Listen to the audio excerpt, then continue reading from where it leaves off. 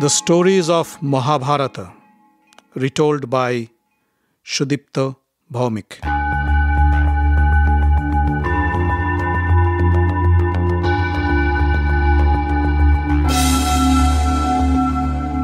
Welcome, dear friends, to another episode of the Mahabharata.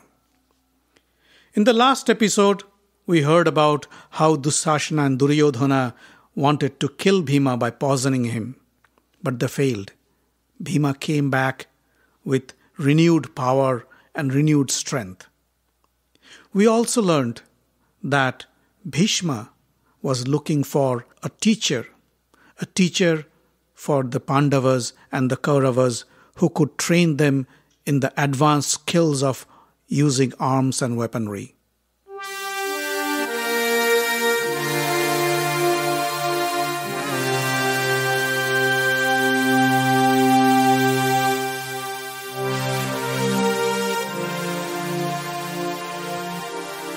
One day, the Pandava and Kaurava brothers were playing with a wooden ball in a meadow not far from the royal palace. Suddenly, the ball rolled into a deep and unused well. It was dark inside, and the boys could hardly see the ball. They were all quite depressed to lose the ball and kept blaming each other for this loss. Suddenly, a Brahmin appeared in tattered clothes. He saw the quarreling boys and laughed at them. "Aren't you the Kuru princes? You can't even pick up a ball from a well? What kind of arms training did you get from your guru?" he said. One of the brothers said, "Sir, do you see how deep the well is? And what does our arms training got to do with it?" The Brahmin said, "Well, if you knew how to use your bows and arrows, you could have picked up the ball quite easily." Then he took off a ring from his finger and dropped it into the well and said, "Here, not only can I pick up the ball, I can also pick up this ring with my bow and arrow. Do you want me to show you how?" Yudhishthira said, Yes, sir, please do, and we'll give you whatever you want." The Brahmin said, "All I want is a good meal." Yudhishthira said, "Sir, if you can do what you said, then not only a meal, we will arrange for a permanent livelihood for you in the palace of Hastinapura." The Brahmin smiled and said, "Fine." He looked at the tall grass field around and told the boys, "Go, get me some reeds from those grasses." The boys ran to get the reeds. The Brahmin took them, and with a knife he sharpened one end of each reed. Then he stood next to the well, concentrated for a while, and then shot a reed down into the well. The reed pierced the top of the floating ball, but kept perfectly balanced and vertical. He then took another reed and shot it exactly the same as before, but this reed hit the rear end of the first one and stuck there. One after another, the Brahmin shot the reeds, and they stuck to each other and formed a long chain which soon reached the top of the well. He then gently pulled the chain of reeds and retrieved the ball from the well. The boys applauded and cried out in joy. The Brahmin said, "Wait, I still have to recover my ring." He then looked at Arjuna and said, "Give me your bow and arrow." Arjuna gave him his bow and arrow. The Brahmin engaged an arrow to the bow, aimed down the well, chanted a few mantras, and released the arrow. The arrow went straight in, and magically it came up to him with the ring attached to its tip. The boys were awed, to say the least. Yudhishthira said, "Sir, who are you? You just cannot be a simple Brahmin." The Brahmin laughed and said, "I am Drona, the son of Rishi Bharadwaja. Go and tell your granduncle Bhishma and tell him about me. I am sure he knows me." Some of the boys ran to the palace and informed Bhishma of the incident. Bhishma knew immediately that the teacher he was looking for has himself arrived at his door. He knew of Drona quite well, for Drona too received his arms training from Parashuram, who was also Bhishma's teacher. Besides, the fame of Drona as one of the most skilled warriors had reached his ears through his spies and informers. Bhishma came out to the meadow and welcomed Drona with open arms. Drona, we are indeed honored to have you here at Hastinapur. I would like to offer you the position of the royal arms teacher of Hastinapur, and you can have whatever honorarium you'd like for your services. Please accept and honor us. Drona had no reason to reject the offer. It was for this very reason he had come to Hastinapur.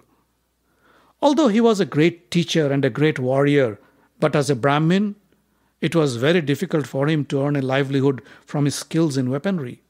In fact, he was extremely poor and was desperate to find a job that would not only pay him well, but also give him the respect and honor he deserved.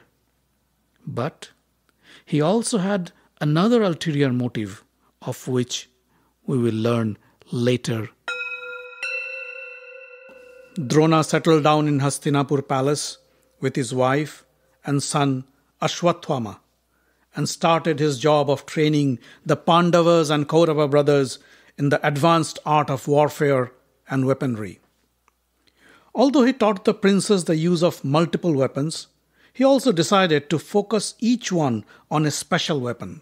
For example, Yudhishthira focused on the use of the spear, Bhima on the mace, Arjuna focused on archery, and Nakul and Sahadeva on the sword.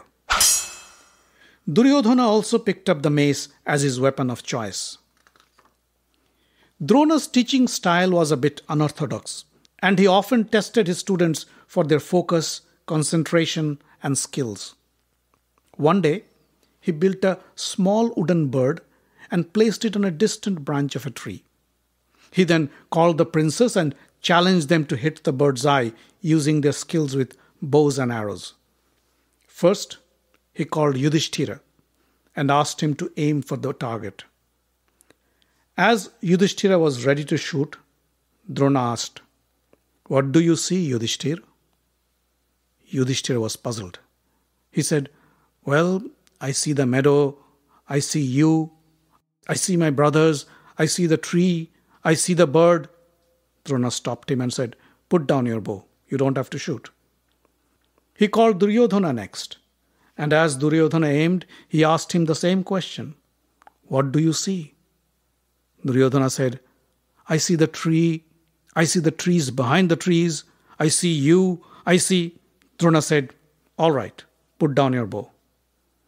One by one, he called upon each of the princes to aim and ask the same question, and they all answered the same. They see the tree, the bird, the meadow, the brothers, etc., etc. And he didn't let anyone shoot the arrow. Finally, Arjuna came up to the spot. He engaged the arrow and aimed at the bird. Drona asked the same question. "Arjuna, what do you see?" Arjuna kept quiet for a moment, still focusing on the target, and then replied, "I see the eye." Drona asked, "Are you sure? What else do you see?" Arjuna replied again, "I only see the eye of the bird." Drona smiled and said, "Shoot." Arjuna released the arrow and it went straight and pierced the eye of the wooden bird. Drona was very happy. He embraced Arjuna and said to all his pupils, "You see, this is what your concentration should be. When you aim at a target, that's the only thing you are supposed to concentrate on, nothing else." He turned to Arjuna and said, "Arjuna, keep practicing like this, and I will make you the greatest archer of all." In fact, Arjuna was never tired of practicing. He practiced his archery skills tirelessly from dawn to dusk. One evening, when he was having his dinner, the lamp in the room went out in a gust of wind, and the dining room was pitch dark. But Arjuna realized that he was still able to eat his food. In the darkness, he could pick up the food from the plate and take it to his mouth without any effort at all. He thought if he practiced properly, he could shoot his target even in the dark. Then on, he started to practice during the night, and soon became skilled in hitting his target in total darkness. One day, while Drona was teaching archery to his royal students, the Kuru brothers, a young boy walked in. From his looks and his costume, it was quite evident that the boy was of tribal origin, a Nishad. He was carrying a crude bow made of bamboo and some arrows with him.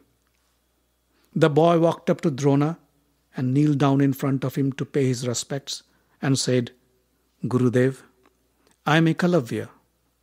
I long to become a great archer and have always wanted to learn the skills from you. Please take me in as your student and teach me the art of archery."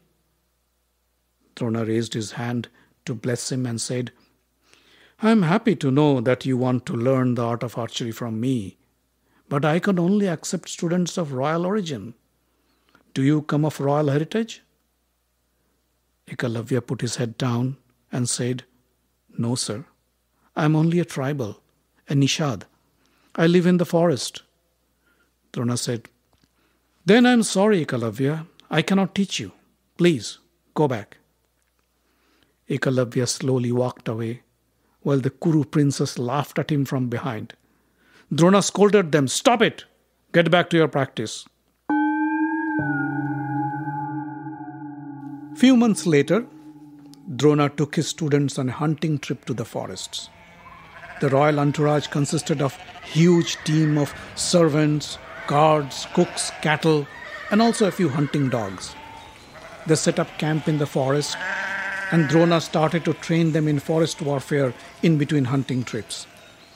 One day, one of the dogs of the camp went astray, deep into the forest.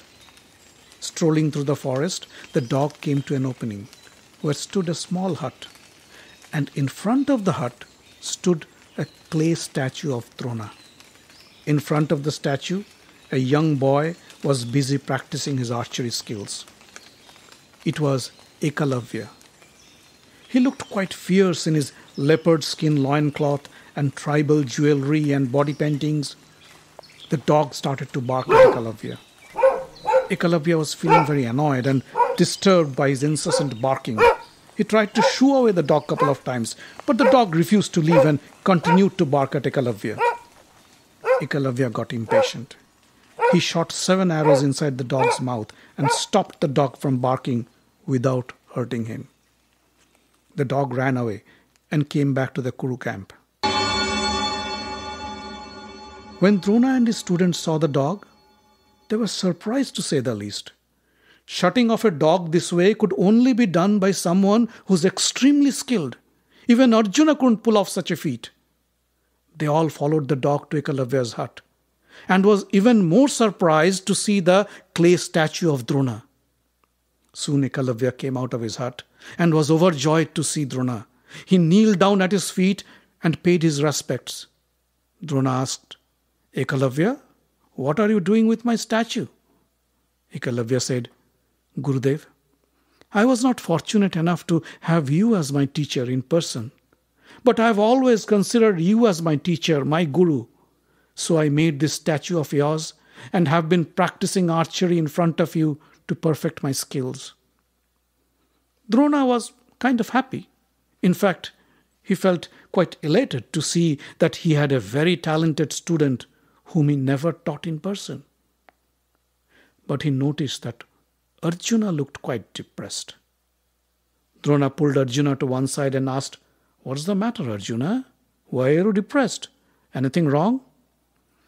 Arjuna said, "Nothing's wrong, Gurudev. It's only that you had promised that I only would be your best student of archery. No other student of yours could surpass me. But I guess that's not true anymore." Drona understood that it would be a strategic mistake to let Ekalavya surpass his favorite student Arjuna. He came back to Ekalavya and said, "Well, Ekalavya, if you consider me to be your guru, then you must pay me your guru dakshina, my fees." Ekalavya said, "Guru, I'll be honored to pay you my dakshina if it is in my power to do so. Please let me know what can I offer you." Drona hesitated for a moment, watched at Arjuna standing next